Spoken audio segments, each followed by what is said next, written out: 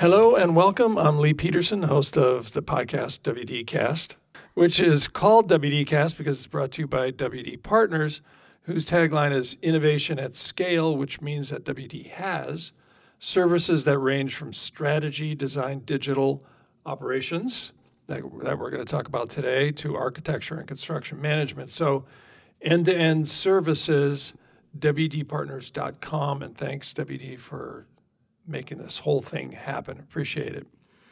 And a second about the mission of this show. On WDcast, our goal is to talk about the burning issues of the day. It doesn't necessarily care like if it's retail or whatever it is, but we want to talk about everything that's going on out there that's pretty much on fire, which is a lot of things right now. And we've got a special guest that has to solve what I personally would consider to be one of the most daunting category issues of the day, that is retail and restaurant operations. And for me, at a high level, the reason I say that is because of the pressure that e-commerce and then the new consumer has put on operations, like something like buy online, pick up in store, customer tracking. Are they here to pick something up? Right, delivery, all of that. Delivery, on and on and on. You think about it, and we found out through our own studies like 6 years ago that buy online, pick up in store is a really big thing for consumers. Now, you tell a retailer, somebody maybe as massive as Target, okay, customers want to come and pick it up, and they have inline stores. They don't have an area for it. They don't have pickers. Right. They don't even know how to hire pickers. Right. They don't know how to pull the merchandise. They don't know when a customer's coming. On and on. All that is operations. Yep. It's our sweet spot. Yeah. And you know what I'm talking about because you went through it, and we're going to get into this. Absolutely. So I would just like to introduce our guest here, and she's going to help us understand these challenges and solutions for them, hopefully. Her name is Joanne Heyob. I got that right? Yep. The SVP of Operations at WD Partners. She is based right here in the middle of retail, Columbus, Ohio.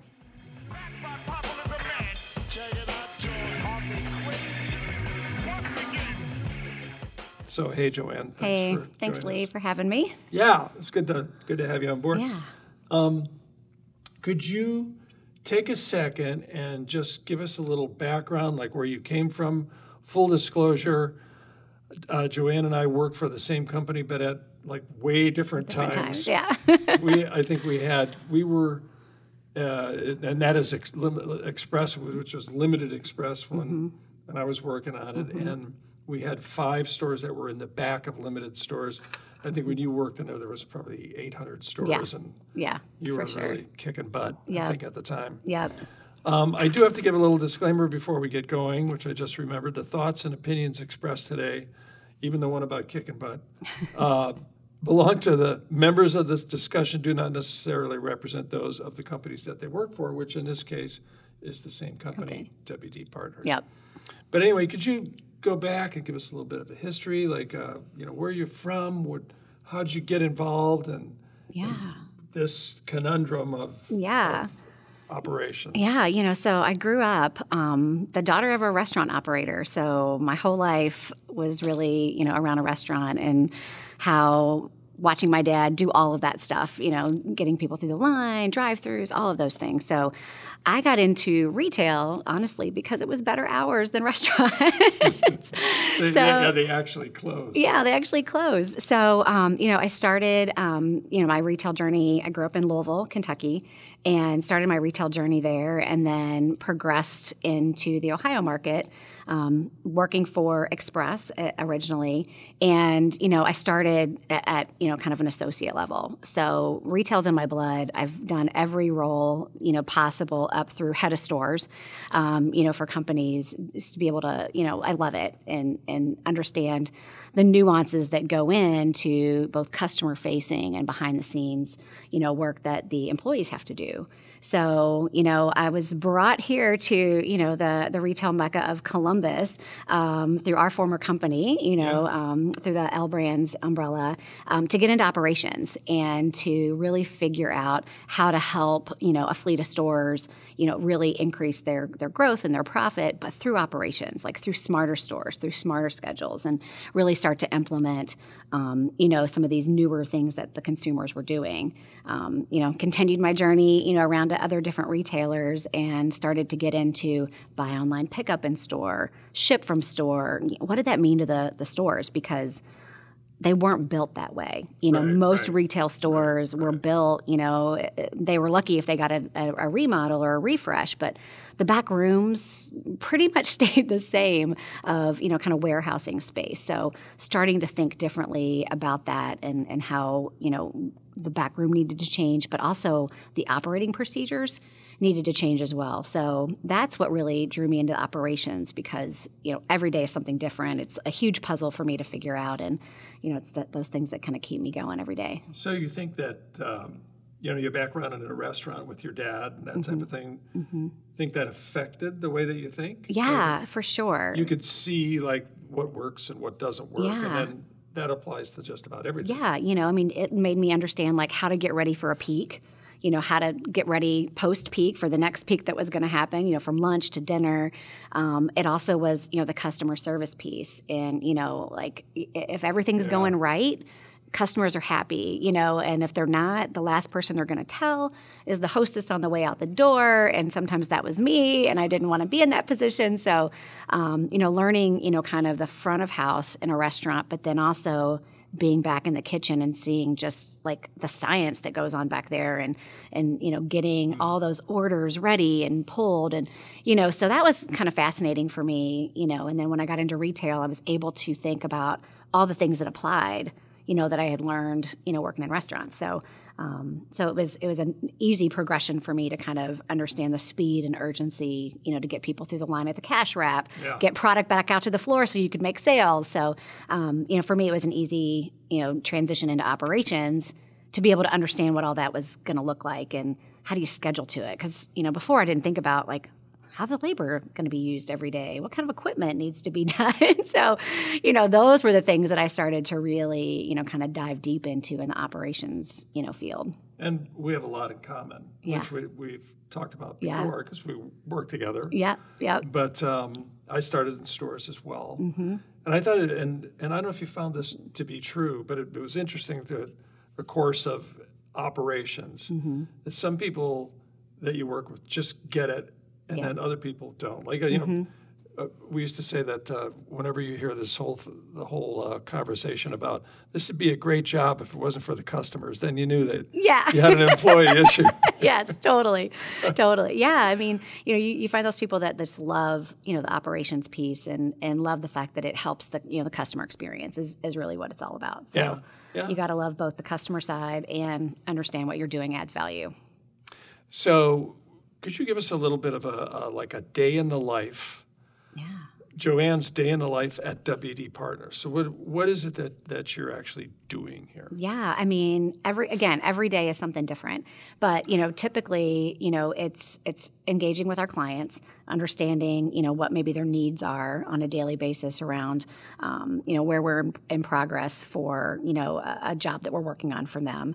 But it's a lot of, looking at data, understanding kind of the financial modeling of companies so that we can truly produce a great system for throughput, flow, all of those things. So when we're looking at laying out a back room or laying out a kitchen or, thinking about a grocery and understanding BOPIS, all those things, that's what we do on a daily basis is we are, I would say, troubleshooting problem solvers every day. And it's a lot of collaboration. Even though we're ops, we work with, our insights team. We work with the strategy team. We work with the A&E team, our environments designers. Like we are embedded in, I think, probably every piece of the business at WD versus being very siloed and just being ops. Which totally makes sense. I mean, that's the way you think about a store or a restaurant is all that stuff. Yeah, it's all connected. Yep. Right? Yep. And so you know, like you said, we designed basically the stores and the restaurants that we have now 30, 40 years ago. Yeah. And the idea was when we designed them, and I was part of this as well, we're going to make 1,000 of these. Yep. You know, because they're doing, we opened, I don't know, 30 or 40 of them, and they're so great, we're going to make 1,000. We would cookie cut them. And now, like, what do you do when somebody comes to you and says, okay, now we've got these stores that are designed for one thing, which is stack it high and let it fly. And now we need buy online, pick up in store. Like, what's the first thing you do? Buy online, pick up in store. Yeah. The first thing is getting an understanding of their space and getting an understanding of the customer journey, and really what is it they want to accomplish? Is it, I'm going to bring it out to your car? Am I going to leave it a locker here? Do I need to figure out, is it, there going to be a different service desk for it? But really trying to understand what they're trying to accomplish.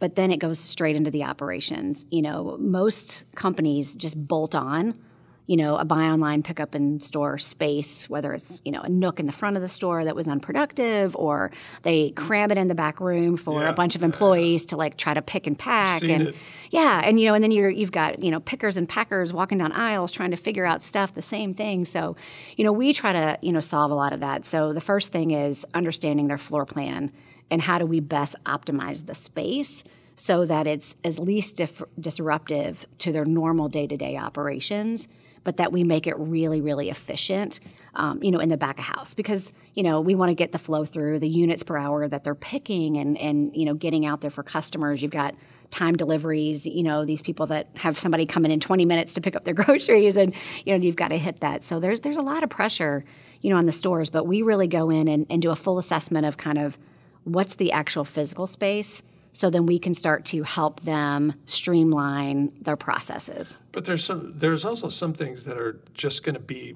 more costly. Yeah. Right? Yep. Like pickers. Yep. All of a sudden, you need pickers. And has there been like a transition? I feel like I've noticed that at places like Whole Foods, where at first the pickers were employees. Like you thought you could make your store employees just pull these orders. And then the orders got to be so numerous. And next thing you know, there's all kinds of people wandering around with, vests on just doing that. Isn't it going to be more expensive? Yeah. You think about the labor that goes into that, and you're looking for, someone that's a little bit more specialized that can do those quick throughputs and just, pound out units in a cart and be really accurate. I mean, that's the most important thing when people are, doing buy online, pick up in stores. You don't want to go home with someone else's, groceries or, whatever you picked up at whatever store. So the labor, the persons might cost a little bit more, but the labor model definitely shifts, on how you're going to deploy those people within your schedules. And then it impacts your replenishment, the hours you've dedicated for replenishment in stores, because you think about it now, like if you think about Whole Foods and you've got one group that is going through and picking. You've got your employees that are servicing customers. Well, now you've got your employees that still have to go back and stock the shelves, right? From all the things that your pickers picked off. Yeah. So you've got your stockers, your pickers, your employees. So it's really added kind of this third layer of replenishment.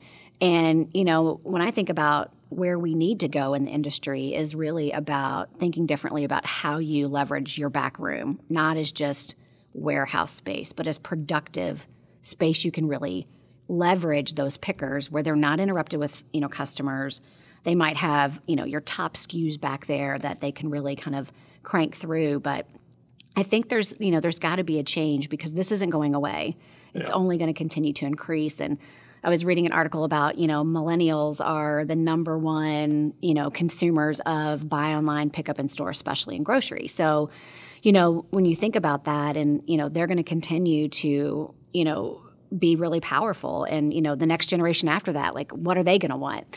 So I think a lot of people need to start thinking even more forward out. And then hopefully the sales make up for it. Right? Yeah, absolutely. Like this past holiday, I guess buy online, pick up in store was off the charts. Yeah, and especially the week before Christmas because you can just, oh my God, I've got to go pick that thing up. So you just drive over there and you pick it up.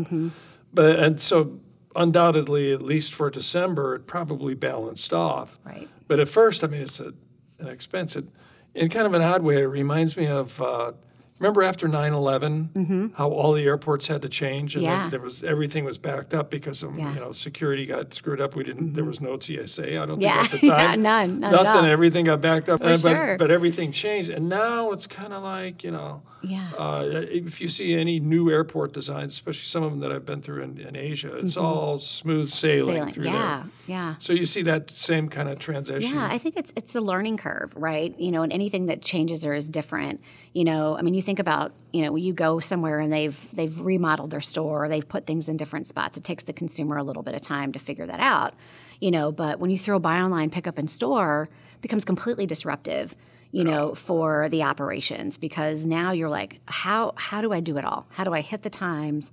How do I get units back out on the floor? Who gets credit for the sale? How do I make sure, I'm not duplicating efforts, right? So in retail, I get packages in, I unbox them, I hang them up, I censor them, I put them on the sales floor, just for somebody 5 minutes later to be like, oh, we got an order for that. So now I'm going to unhang it, uncensor it, put it back in a bag, and ship it out in a box. Probably a better way to do it. Yeah, maybe right? in the same day. So, there's, I think, when you think about, how we process merchandise, how we get stuff ready, some of the technology that can start to go into, back rooms that really help them. Make it more like a fulfillment center. Make a fulfillment center. It becomes more efficient. It's a little bit more costly up front, but on the back end, the labor and the efficiencies that you gain are tremendous. And then there's delivery. Oh, yeah. I saw, there was an article that came out, right after Thanksgiving that Target fulfilled 80% of all their online orders from their stores. So that they would obviously had to turn their back rooms into fulfillment centers where they were getting an online order that was somewhere within their zip code. They'd pack it up and ship it there. Eventually, do you think they're going to have vehicles that move out there? Like Home Depot does that now. I mean, but they're going to construction sites, so it's a little bit easier. They're not going to everybody's house. Yeah, I think the home delivery is something that is going to continue to, I think, grow legs. In the industry. And, I think about, we've already seen, Walmart start to bring groceries right into your home and put them away on your shelf. So if we're not thinking about how do you use the inventory that's in stores to offset the online demand, if traffic is going down in stores, and that's, has been. It continues to go down and down, but there's all that inventory still sitting out there. So you still have product that if you don't start doing buy online, pick up in store, or ship from store, or leveraging your stores as fulfillment centers, you're sitting on inventory that's never going to turn.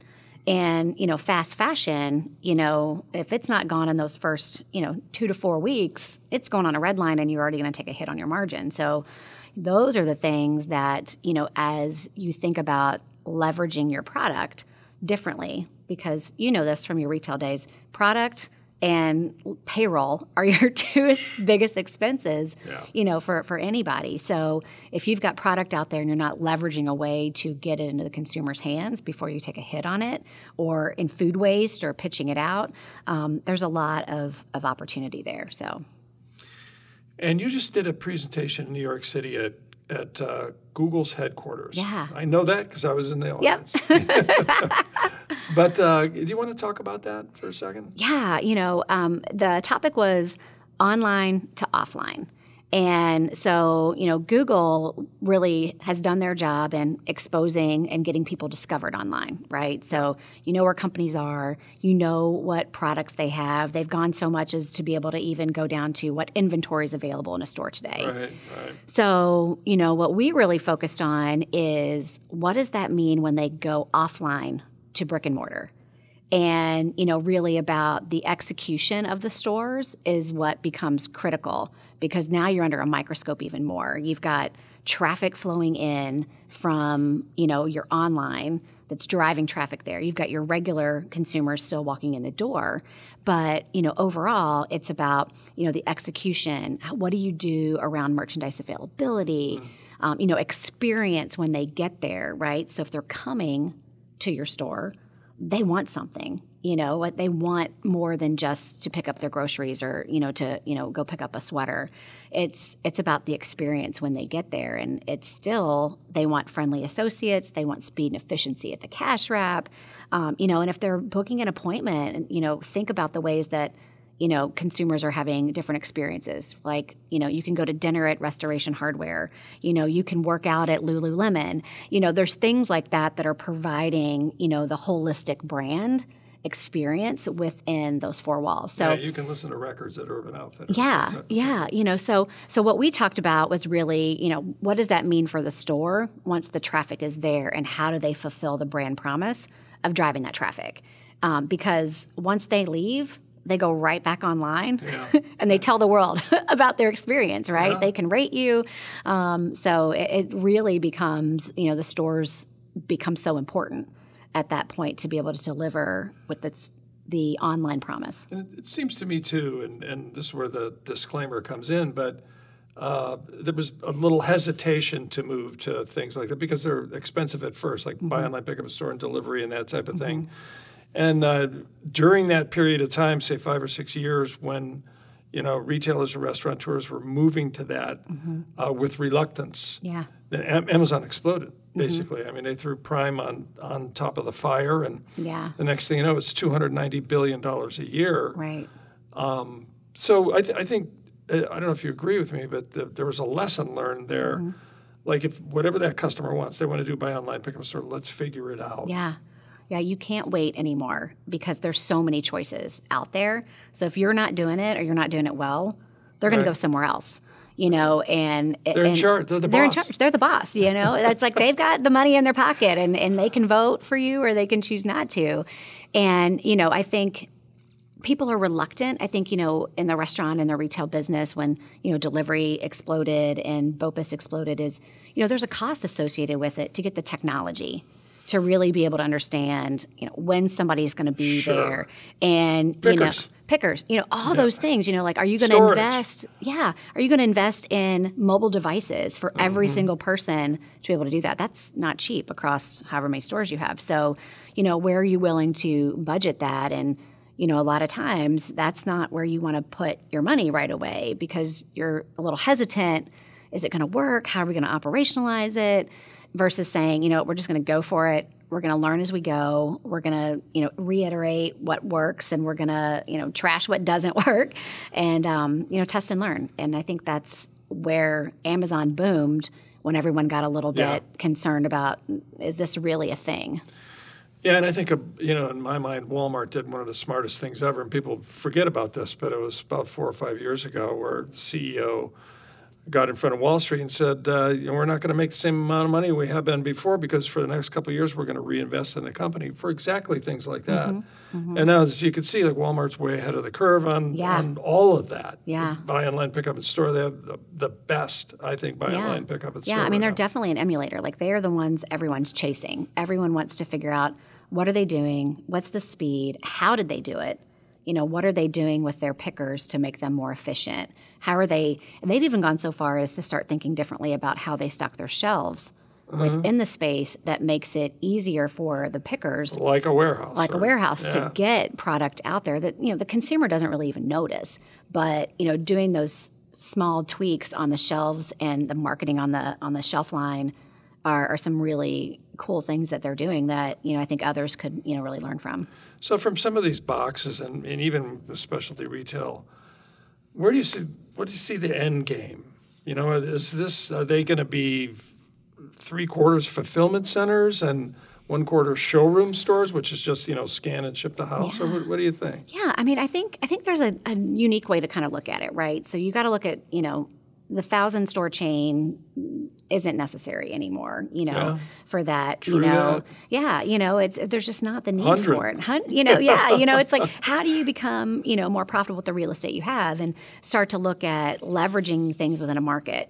Specialty retailers often have a lot of stores in metropolitan markets. There's not just one of that store in town. So it's thinking differently. Like, could one be the fulfillment center? One could be, one that you take all of your, online returns and start to think about, more of a discount model, because a discount business in retail is doing very well. It's thriving, where, specialty is kind of just the drug of discount right now and everyone waiting for it to go on sale. Right. And then I think, the showroom is definitely an option because you don't have to hold inventory. You can focus truly on the customer service and services, like alterations, embroidery, like all of those things that can, really give you that differentiation in the market.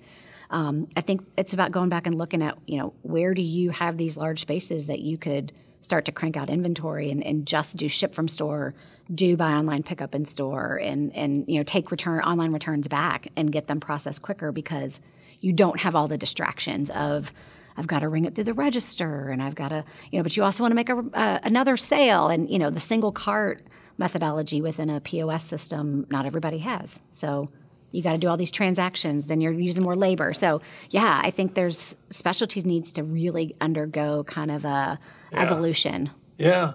And I think part of that, too, is the gathering space itself, the malls itself. Like, people aren't visiting malls as much as they were before. 40 years ago, a mall was a brand new thing, and now it's not. Yeah. Right? Yeah. Just to mention, too, Joanne and I will be at retail or restaurant spaces March 3rd or March 2nd and 3rd in Pasadena, California, talking about this exact topic, as a matter of fact. And we have some solutions that we're going to show as well. Yeah. I don't think we can have a conversation in retail today without mentioning, what we call the 900-pound gorilla. Yeah. Right? Which is Amazon. Yeah. So, obviously, like companies like Walmart are competing better. I mean, they're doing great.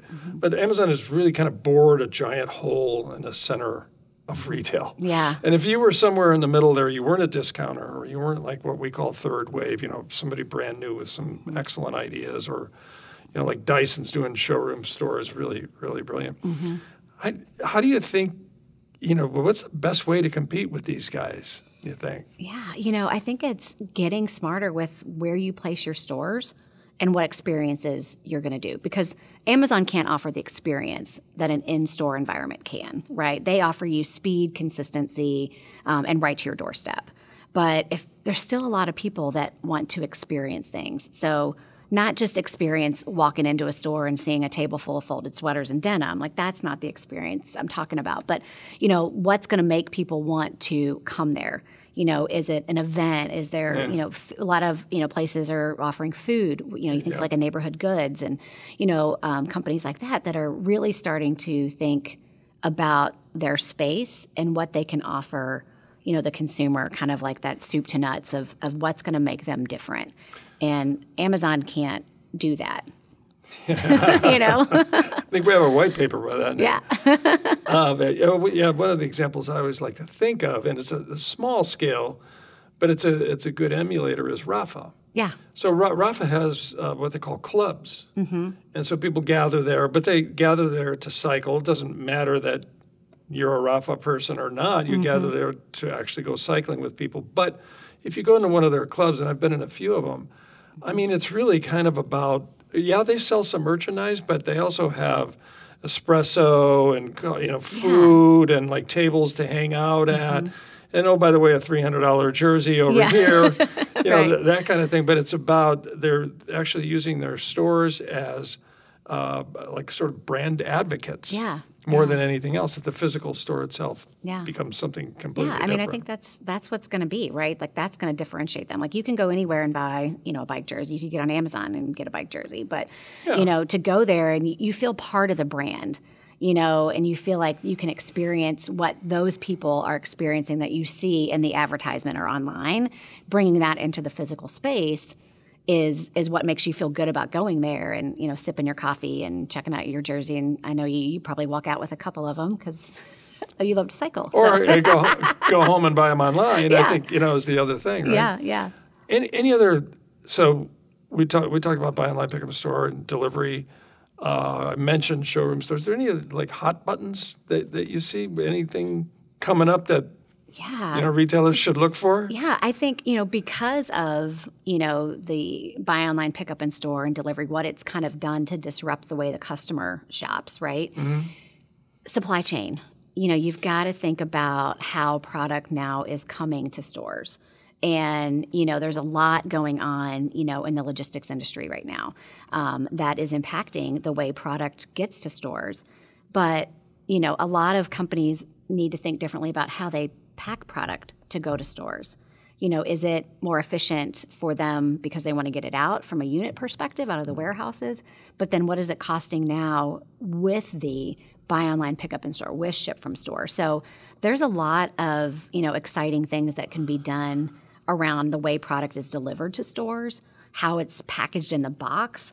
When you think about, because of the logistics, some people can't take, some restaurants can't take delivery every day. There's not a truck going there every day. So how does that impact your refrigeration in the back of house and all of those things? So supply chain, I think, is the next big thing to kind of start to think about. I think you're really right. I mean, we talk about the end result of supply chain, really, and that your store becomes a fulfillment center. But it's also a store. Yeah. So that's two different things. Before it was only one thing. Right. And now it's two different things. Yep. So back that up, and you've got a completely different ballgame from warehouse or from manufacturer direct or whatever it might be. So you think that's kind of the hot button. Yeah, because I think stores are starting to figure the other things out, kind of,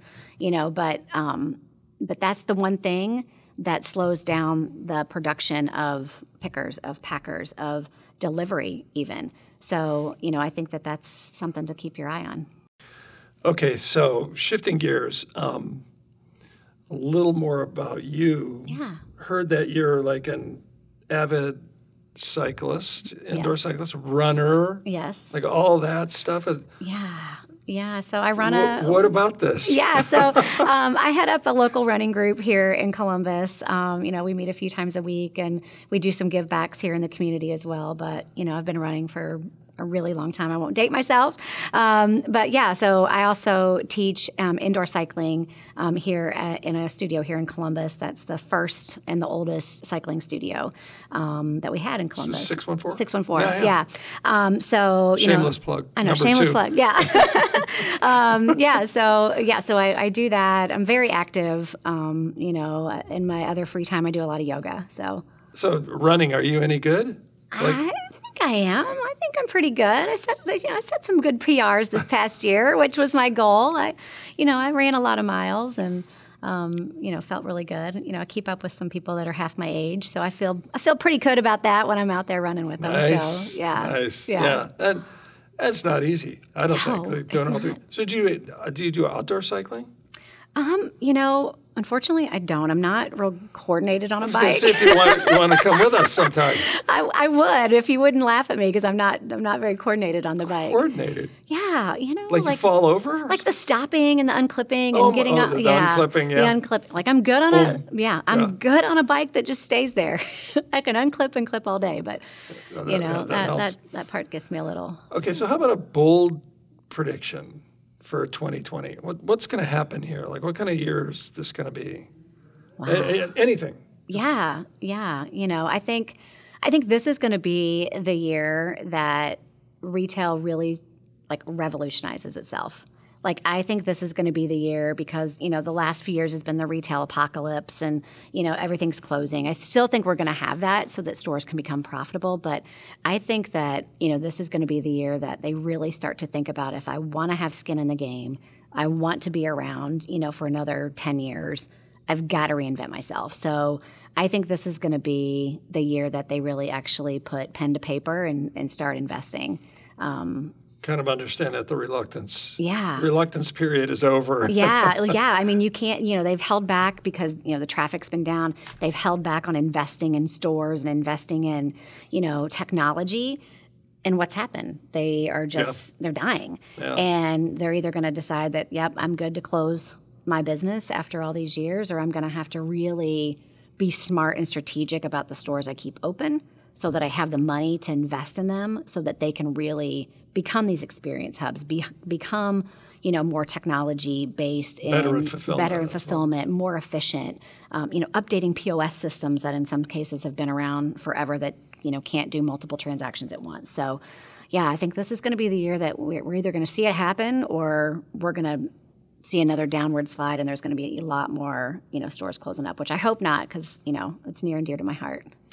Yeah, speaking of that, like I just saw Express's plan for the year yesterday, and that's a lot about what you're talking about. Yeah. I think more focus on the customer, not as many stores, fulfillment, like talking about how to do fulfillment better. I thought it looked to me like a really good, solid plan. Yeah. Yeah. And, at this point in time, no longer, I think, are you going to go, what we're going to do is take Amazon head on and forget about it. Yeah, no way, you're going to fail. How about if you just try to be yourself or something like kind of totally different? Yeah.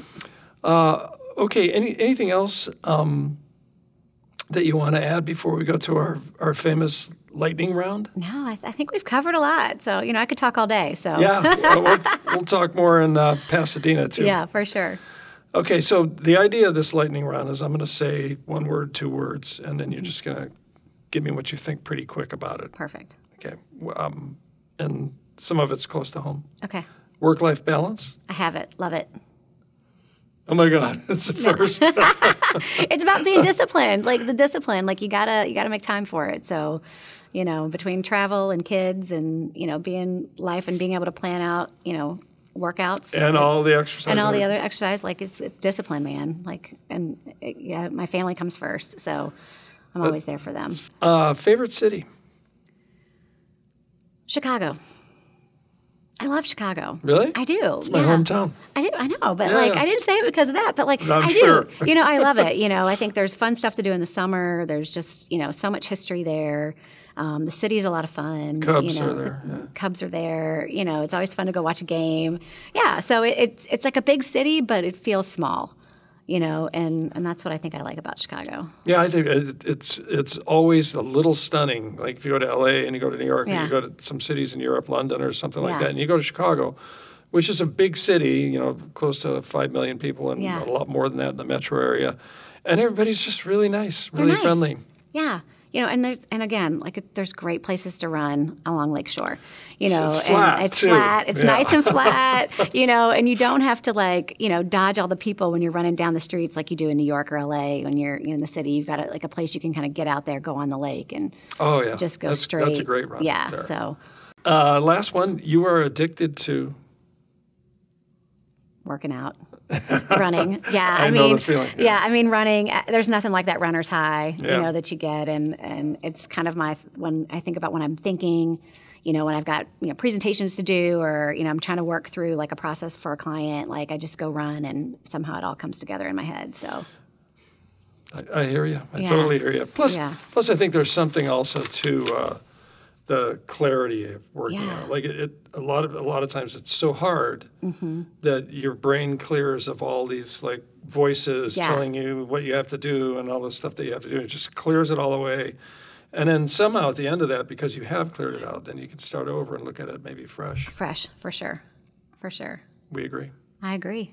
Absolutely. There you go. Okay, thank you. Thank you very much. Thanks for having me. Very, very gracious. Much appreciated. Thanks for inviting me. And you're in a hot spot now with this operations thing. A lot to change. Yeah.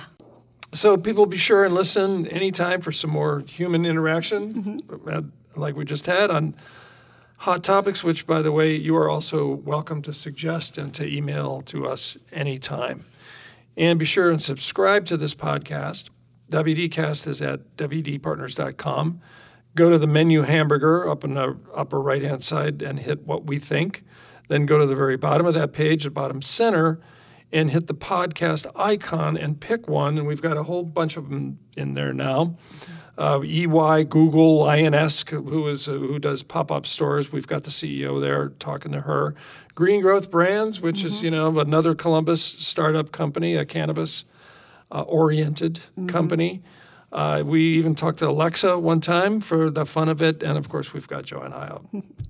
So thank you very much. And remember, it pays to be alert and stay frosty out there.